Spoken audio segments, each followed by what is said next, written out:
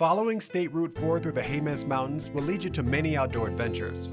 Trailheads, campsites, springs, and more await you around every curve, with a plenitude of rivers and streams, hot springs and lakes, all set against stunning backdrops of dramatic cliffs and mountain peaks.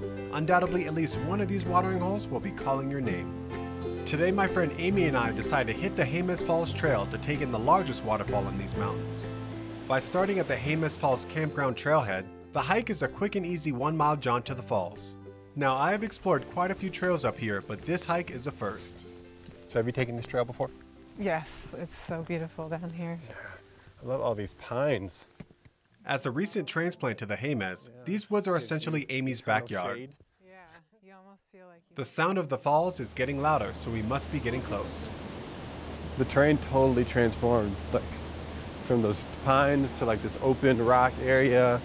Now we're coming on a vista. Oh yeah.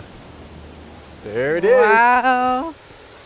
That's amazing. Oh my gosh. That thing is gushing. I didn't realize how tall it is. Like that's Yeah, it's a lot quite of water. significant. Falls. After a heavy monsoon season, the water is thick with soil and gloriously muddy, pouring into the forest that is exceptionally lush from the rains as well. I'm guessing the bounty of rain has also made some generous contributions at Fenton Lake State Park too. This serene mountain lake is the embodiment of relaxation.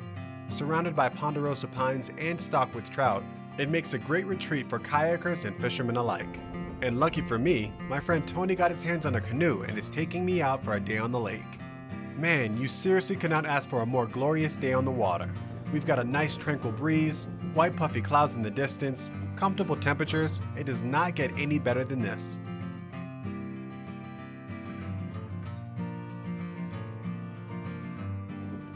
The lake is stocked with rainbow trout and home to German brown trout, so lots of folks come to take advantage of the fishing. But regardless of what brought us here, universally I think we've all tapped into the calmness of our environment. Across the board, we've been worked into the Fenton Lake state of mind.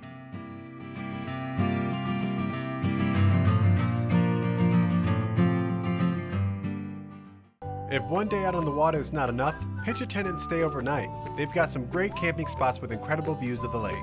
If your kids don't have their sea legs, there's a playground and picnic area so they can have fun on shore. And while it may feel like light years away from now, if you make it up here in the winter months, this state park has cross-country skiing and ice fishing on the lake.